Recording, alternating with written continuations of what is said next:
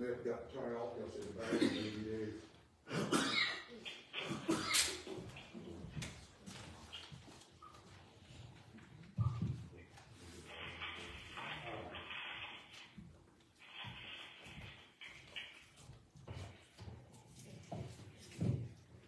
Good morning.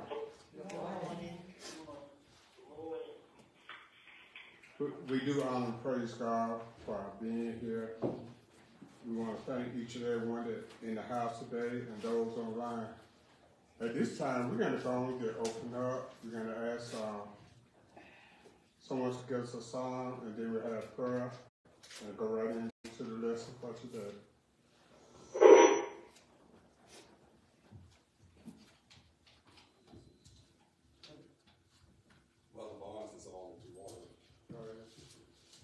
Mother Bond, will you give us a song? Oh, okay. I thought you said somebody else. Okay. Well, anyone that's strictly. One of fellowship, one of joy divine, leaning on the everlasting arms. What a blessedness, what a peace of life, leaning on the everlasting arms.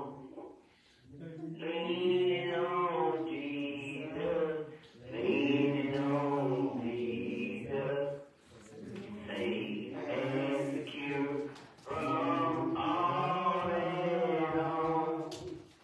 Leaning on Jesus, leaning on Jesus, leaning on the everlasting arms. Amen. That's it.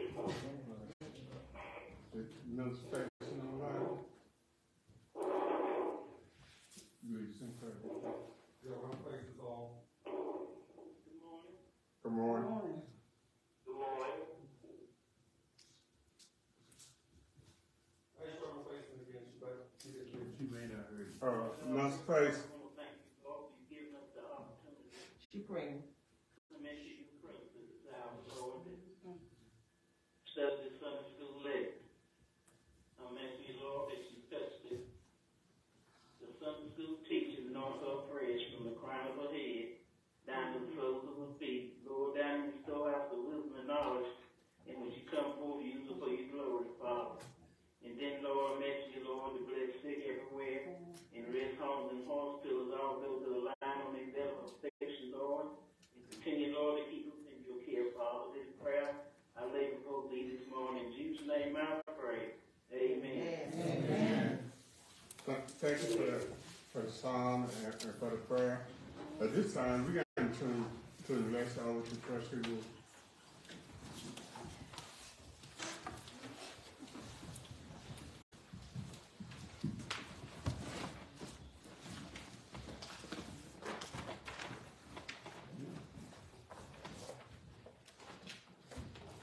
Good morning again, everybody. Good morning.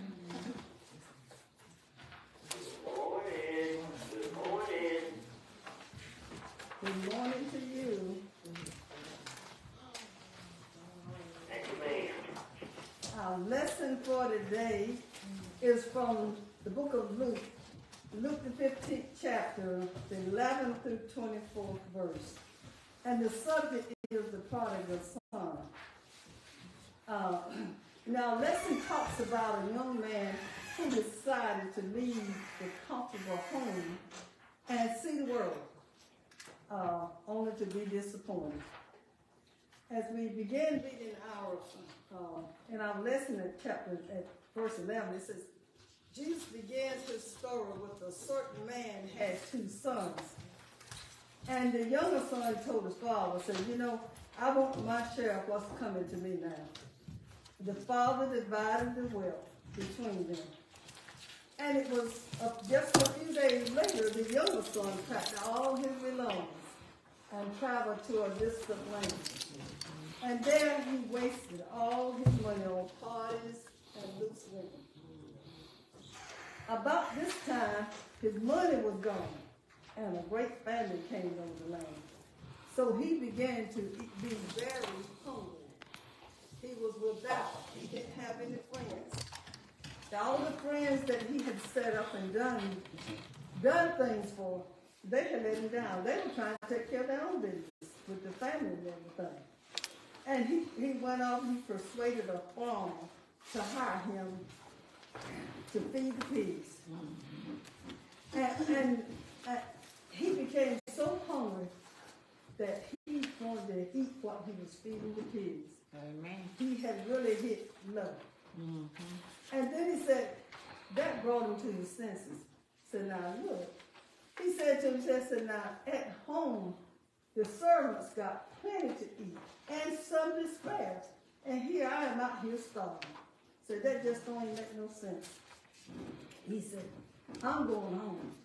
I'll go to my father and I'll say, Father, I've sinned against heaven and you. He said, and I'm not worthy to be called your son anymore. Just take me on as a hired hand. I'll be all right. And then he got right up and he started home to his father. But while he was still a long way off, the father recognized him. Don't know where it was the way he walked or whatever, but the father recognized him. He ran out and hugged him and kissed him. And he started telling he started talking to his father and telling him, so, you know, I guess that father just, he was so glad to see him. He didn't hear nothing that he had to say. He got, and he says, as he started talking, the father said, Father, I sin against you. He said, he called him the servant, said, go ahead on and go out there. Go get him some clean clothes. Clean him up and everything. He didn't even hear what he was saying. And then he told him, he said, and while the son was calling the father, he was calling his servant. And don't bring everything. Bring your finest robe in the house. And make sure you bring some shoes. And get a ring, get that family ring put on the hand. And then kill the fattest calf. And we're going to celebrate with the feast. For my son was dead and has returned to life. He was lost but found. And they began to celebrate. Now, as we look at some of the things, some of the points in this story, first you look at the younger son. The younger son seemed like he was one of those kind of spoiled a little bit. His father may have doted on him. And he appeared to be kind of maybe a little lazy. But anyway, he wanted to go out and see the world. He was not content to wait for his father's passing to get the blessing that would have been due to him. He wanted to go out and see the world. And he told his dad, he said, you know, I want whatever belongs to me. I want mine now. I want mine now because I'm leaving. Amen. And the father, he granted it to him. Knowing that the way he acted at home, he would not be responsible, but the father gave it to him anyway. Now, according to the Jewish law, it says that the father was not obligated to give unto the younger son the man. That's right. He was to allot a portion of the estate that would take place after his death. And it says that, therefore, for the younger son to demand it while the father was alive, they said it was considered highly disrespectful and insulting. But nevertheless, the father went along with it. He said he traveled to a far country. I guess he was saying, I'm going to get as far away from home as I can. So he went there. And he was free of his father's government. He was free of his father's advice. He was free of everything. And he had no restraints. He didn't have to worry about getting up a certain time to go in the fields and work. He was free. And he was happy. Besides, he had a lump sum of money. And you see, when he got there, he didn't use his head at all. He didn't look for no place to say a bank. I'm going to put this lump sum in there and I'm going to pinch on him. You know, our folks have always told us that now, you're working now and you're making a little money. So put your little bit down, because when you ain't got none, nobody will lend you anything. That's right. And a lot of us have been told that. Mm-hmm. So he didn't do that. He squandered. He bought people. He set people up. He partied. He did everything. He just had himself a ball. And then when he realized, he lived like a wealthy man. But this money didn't last him very long. And he didn't realize it was just getting away from him so much. As the money left, so did his friends. That's right. He didn't have anybody. And he told him, he said, and soon, all his money and the friend was gone. And to make matter worse, here's come this famine. He wasn't prepared for it. He could have survived had he been looking out for himself, but he was partying. He wanted to see the world. He wanted to conquer the world. He wanted to have a good time, and he did. And he realized he had hit rock bottom. Then he came to his senses. He said, this don't even make no sense. So, the hired hand at my father's house fared better than I am. I'm starving, and they got food to spare. He said, no, this just ain't working out right. He said, well, I guess I'll go back home. He didn't really want to go back in the situation that he was in.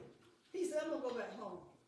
He said, and I'm gonna tell, and said, I don't have to live like this. I'm going home. And he practiced that little speech that he gonna tell his father. He said, first thing I'm gonna tell him is, I'm gonna address him as father. And the second thing I'm gonna tell him that, Father, I've sinned against you, and I've sinned against heaven. Mm-hmm. And then he said, the third, he's gonna tell him that. He said, Father, I'm not even no longer worthy to be called your son. I'm not even worthy. Mm-hmm. And the fourth thing, he said he would ask the Father to forgive him, understand him, and make him like one of his hired hands. Mm-hmm. And then when his father saw him coming, it's like, wow. He ran out to meet him and hugged him, and he told him, and he kept trying to explain to the father what was, he kept that speech he had practiced. He kept trying to explain it to him, and his father didn't hear none of it. He was so happy to see his son back home. Mm-hmm. And he would tell them to bring all that, the robe, the ring, and the shoes, and put him on the best. Said, because he was dead, and now he's alive. Yeah, right. He was lost, and now he's found. Mm-hmm. Now, let's look a little bit at the older son. Now, many times when you hear this story, they say the older son missed the mark because they say he was jealous, he wouldn't come out, he wouldn't celebrate. Mm-hmm. But let's look at some of the pluses with the older son. The older son had been with the daddy all the time. Right. He worked with him in the field. He looked after things. He was kind of like dad's right-hand man. Mm-hmm. And I imagine many times probably when the dad was being older, getting older, he may not have felt like going some days. And he probably told him, Daddy, stay here, get you a couple more hours of rest. I got this. Mm-hmm. He knew how to run the farm. Mm-hmm. And he said, you don't have to worry about it. I got this. Mm-hmm. And Dad could depend on him. He served him. He was honest and all that. And then when the young son come home, nobody told the daddy that. Nobody told the older brother. He's out in the field, hot, and just really tired, but he's trying to get the crops right. But nobody told him that the younger boy had come back. But after a hard day's work, and then he had to figure out, okay, what we're going to do tomorrow. Tomorrow we're going to go in that field. We're going to harvest this. We're going to harvest that. And after he did all that, then he comes up tired, hungry, and want to just eat, take a shower, and relax. Mm-hmm. And as he gets close to the house, he hears all this music. And he said, what in the world? So he saw one of the servants. He said, what's going on? Oh, your brother has come back, and we're having a feast. Yeah. And he said, that calf we had in the fattening pen? We killed him.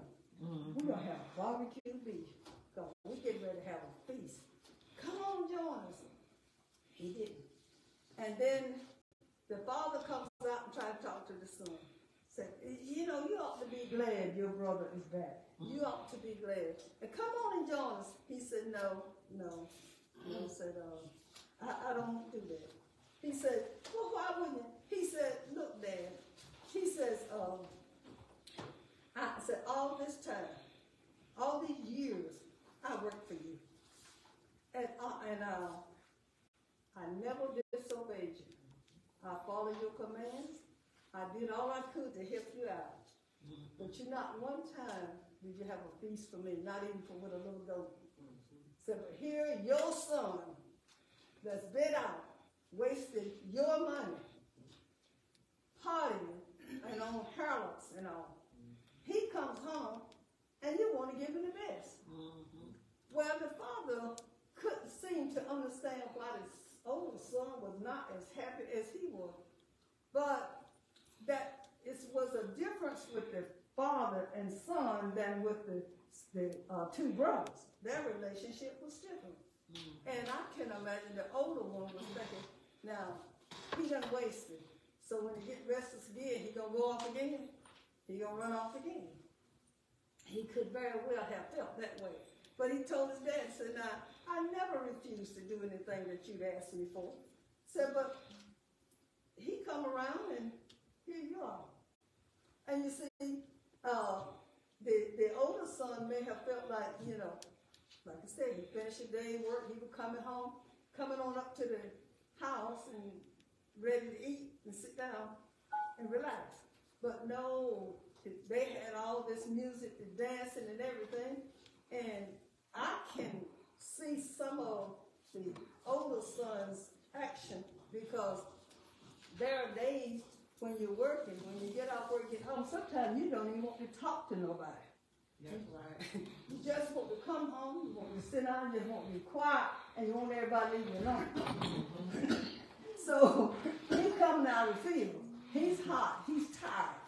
And you know, probably the last thing on his mind was this boom boom music stuff. And I'm sure with all the celebration, everybody was just hollering to the top of their voice and all that stuff. And that's enough to throw you off. Yeah. So I'm thinking that he just want to get in, eat, take him a shower, and just get quiet. Because the next day, maybe 3 or 4 o'clock, 5 o'clock in the morning, he'll go back out there again. And see, and the father couldn't seem to understand why his son was like that. But that was not, his son was not, as they say, he was not feeling it. He was not into it. And not that day anyway. But they were partying and having a good time. And the father said, you know, you ought to be happy. Your brother has returned home. He's been found. But see, the older son had to work all the while the brother was gone. Didn't say how long it was. But the way he was living, it couldn't have been so long because he wasted all his money. But he could not understand that. But the father and son relationship was different from the two sons. And as we look at this, we see where the younger son messed up, but he got forgiveness. The older son, he felt betrayed, and the father was caught in the middle, trying to hold everything together. And that is kind of hard. But, you know, sometimes as we look at now, as we look at the father, son, you know, the father, he didn't really understand, like I said, why the older brother was acting like he was acting. But he felt like, you know, since he got his son back, it was time to celebrate. In his heart, he probably did want, you know, felt like he should celebrate. But he didn't understand that everybody didn't, all of them didn't feel the way. His older son didn't feel the same way. It's kind of like when some people come to the Lord, in the Lord house, they come to the Lord. Everybody's not happy when you give up the old life and you come and you get this new life in Christ. Everybody ain't happy for you. No, everybody's not happy for you. So the older son felt betrayed, like I've done all this. Look how I've done it. I helped my father, been there for him. I've been his right-hand man. Let him sleep late. I'll go in the fields. I'll go up, get up 3 o'clock, 4 o'clock in the morning. and we'll start the rolling, start the farm life rolling. But yeah, and he never offered me even a goat for a feast. And here he killed this calf we've been fattening for this rascal. After he done been out, spent all the money he had, which was not his, it was his dad's. Spent the inheritance and lived a good life. He roamed the streets, he did anything he wanted to. Now he comes back and he ready to, daddy's ready to celebrate. And that had to hurt the older son, because I know how I would have felt. We all can see ourselves in this. That's right. Because, and see, one of the main thing about the father, and he should have, when you favor one child at the expense of the other one, or the other ones, you start a mess. Because that stuff grows. Sometimes it starts little bitty stuff, but it'll grow over the years. And the next thing you know, you got a problem. Look at Jacob and Esau. Look at Isaac and Ishmael. Joseph and his brother. Now Joseph's daddy just doted on him. Made him a coat of many colors. I mean, and he did so much for Joseph and so little for his other son. And they got jealous. And you see what happens. Sometimes it can lead to even murder. When sometimes you look up and people do something crazy, you say to yourself, what in the world caused him to kill his own family? You don't really know what's going on. That thing could have come from birth. You could have stemmed from an early age. And see, when the younger son, one thing about the younger son, though, when he came back, he knew he couldn't just come back and just step right in. So when he said what he did, he knew he had to repent, and he had to ask for forgiveness. He knew he couldn't just say, sorry, I'm sorry. No, that wasn't going to get him. No, he had to. When he spoke about sinning against heaven, he understood that his sins went further than just his family. He had disobeyed God. That's right. He had violated the Fifth Amendment with honor thy mother and thy father. He knew he couldn't just, slide back in there. No, because his dad apparently had brought them up as, in like Proverbs 22:6, where it says, train up a child the way he should go. And when he's old, he's not depart from it. Well, he strayed a little while, but he realized his help coming from the Lord. And he knew that he was going to have to get it back right.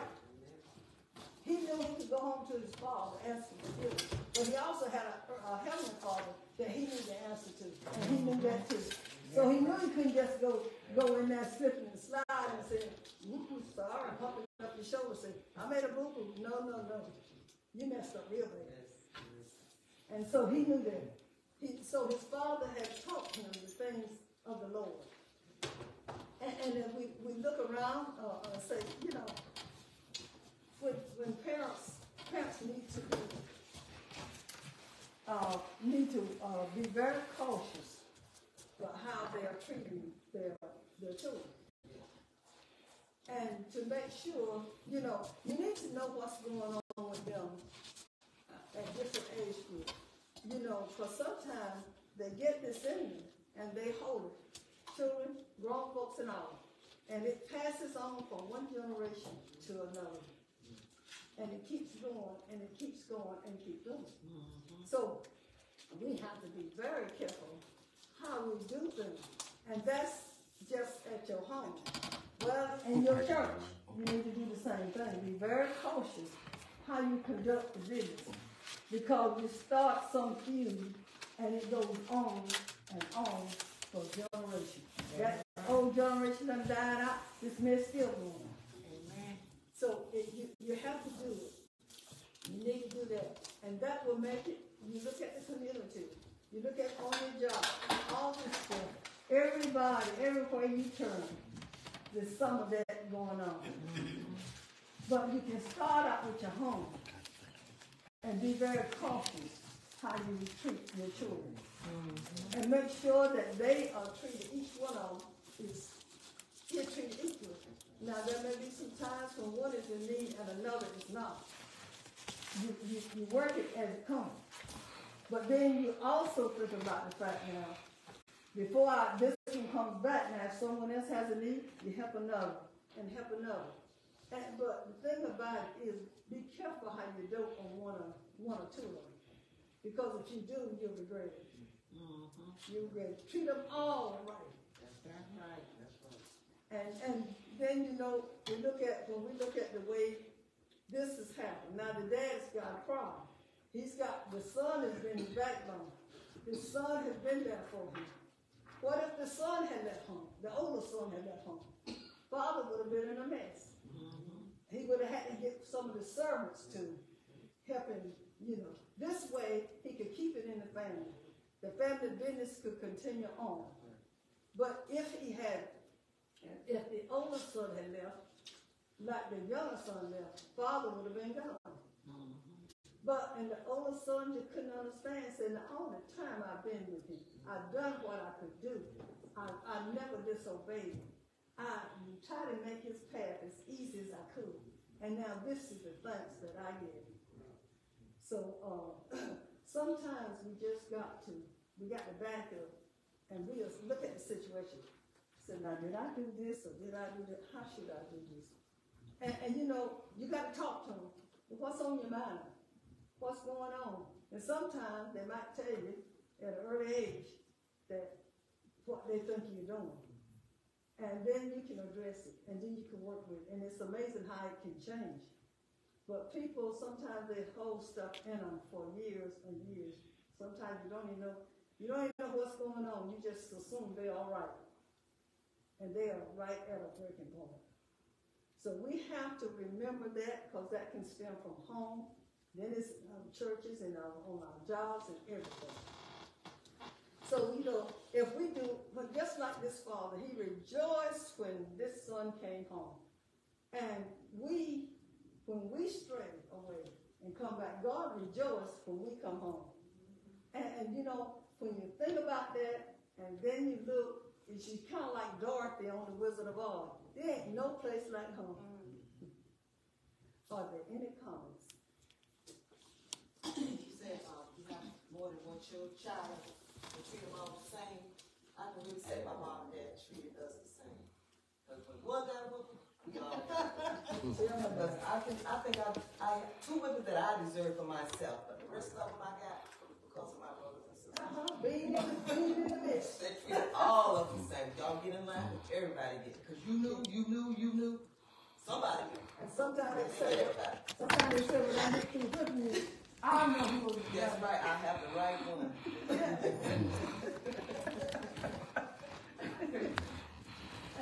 And that's the way they did. I just want to thank God for you this morning. I want to thank God for that awesome lesson you've given. And I thank God for you, Nancy, because you stand down to our level. You're not above us. You right along there with us. And I just thank God for you. And like you were saying, what we need is things like this go on in the church too. So when we find out these things going on in the church and not right, we need to get it straight, and stop doing it. And keep on and do what God will have us to do, not what we want to do and not what we think we should do, but do what God said do. And then when you do what God said do, you won't have nothing to worry about. Because he said his word will not return void. You do what you're supposed to do. Just like I try to teach Sunday school. I give it the best I got. And then it's up to God. Are there any other comments? You ain't trying, you doing what God said do. That's why somebody said, keep on driving that cat out there. do what God tell you to do. And this message also, it pretty much lets us know the commandment, pretty much that when somebody's lost, he went out there and brought them back. You know, he accepted him. He went out there with love because God is love. Yes. So he went out there with love again. And even with the older child having a misunderstanding, understanding that I've been here, but why are you going there and doing all those things for me? He said, son, you know, he was lost and now he's found. Yes. He said, you know, so he came back and he showed God and everything was in this. Even with his disrespect, he said, son, I'm going to let you go out here and learn. I'm going to let you go out here. I'm going to give you some of my money. It wasn't even his inheritance at that time. Right. And he did that, allowed him to go out and learn that lesson, a hard lesson. Very hard. Hard lesson. And then when the son got his lesson, understood, I've done wrong. The servant's eating better than me. I'm doing all this. Went out there and did all that sinning. Did everything wrong. But then he repented. He recognized what he did wrong before God, what he did wrong within himself, and he changed and came back and asked for forgiveness. Yeah. He forgave himself first because he repented. Then he asked for his father's forgiveness. And so he did everything he was supposed to do. He knew he couldn't just come in, like I said before. He couldn't just come in and say, oops, sorry, Dad. No, it won't all involving Dad. He had to talk to the Lord about it too. Like you said, he was raised right, trained up a child. That's right. He may stray, but he came back. And then, man, you got to think about the oldest four. And when the son left, if the father couldn't have a talk with the older son, said, you know, now it's just you and me. I appreciate all you're doing and all this stuff. And he could have said, well, we're going to have a little appreciation dinner for you or something like that. But he probably didn't think of it. So he didn't have anything. But then he gets the finest calf. They didn't have that calf in the fattening pen. And then he get that, so they just keep on going. Some folks say, well, I got to, I want to change. That disturbs me. That describes me. I'm going to change. But I'm just saying, for the biggest problem we can have is communication. And let somebody know, you know, say, if he had told Dad, say, you know, Dad, I've been helping you and I've been doing it, and I feel like you're just not favoring me as much, you're favoring the young one, and he ain't doing it. And half the time you can't get him in the field. Well, at the end of the year, he got to buy his car. In fact, he ain't had a driver's license. But he was going to fix out the car and come out and say, Dad bought us a car. Bought us a car. And you didn't even know about it. And I be honest, I got angry about it. I don't want it. Then I asked my dad, why did you do that? He said, you know what? I could trust you and depend on you. I can't trust that boy, depend on him to do nothing, but have a good time. And I still can't trust that boy to do nothing. Good time. So a lot of times, and what we look like, I always love this story, and I always compare me to my brother. In fact, love in a difficult time. And I don't care how difficult things may be, we got to learn how to love each other in difficult times. With family, friends, whoever it is, everything that can always go our way. But we still got to learn how to learn. We still have to learn how to love in difficult times. And Us and fight and talk about each other behind the back, get a gun and all that kind of stuff. No. I don't agree. If I don't agree with what you say, you know, I just tell you, you know, I don't get it. I don't agree with what you say. Don't mean you're wrong, but I just don't agree with it. And then we go on to chapters 2. The next time I see you, I'm not going to be mad because you didn't agree with what I said. You have an opinion too. Amen. And if you didn't agree with what I said, you just didn't agree. But we're going to part being friends. We're going to part being friends because we got to meet again. That's right. So, are there anything else? Thank you so much, Sis Nancy, for that awesome message. Okay. You can let you can't do nothing about that now. I got more work out of Ray, but That was before my time. Again, truly we thank you, our trustee Wooten, for that lesson. At this time, we'll have a response from the youth. Good morning. And this morning, we're starting a I know we don't have a 2 Sunday actual with the kids, so this Sunday we start studying the books of the Bible, learning the books of the Bible, who wrote the books of the Bible. And today our book was Genesis. Moses wrote the book, the first 5 chapters, and we just learned the books of the Bible so they'll know where to go and look for information. So Genesis was our first book, the book of law. So we went over that this morning. Amen. At this time, we have a response from the adult class. I think a question that this lesson should leave us with. Attendance 27. Offering was $40.